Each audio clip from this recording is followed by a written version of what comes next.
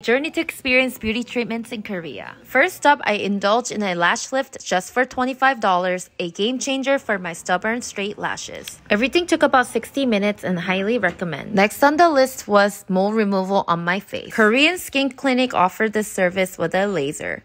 While it took about 90 minutes, including numbing cream and ointment, the best part was the price tag. All under $60 USD. Pro tip, some deep moles may require multiple sessions, but the results are worth it. By the way, none of these treatments are sponsored or gifted.